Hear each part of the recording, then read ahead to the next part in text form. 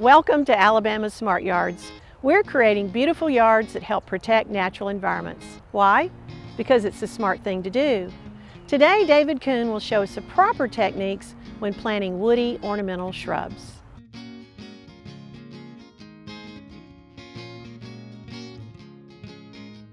We spend a lot of time and resources on our landscapes. One thing we always need to remember is planting the right plant in the right place. By doing a little research ahead of time, we put a plant in a place that's happy. A happy plant requires much less maintenance. Today we're going to plant some native azaleas in an understory environment with part sun. One of the biggest problems we see with landscape plantings is improper planting depth.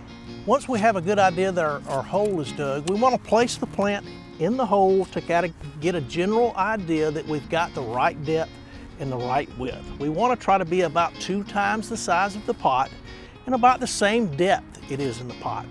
We can go ahead and remove that plant from the container, inspect the root ball to make sure it's not root bound.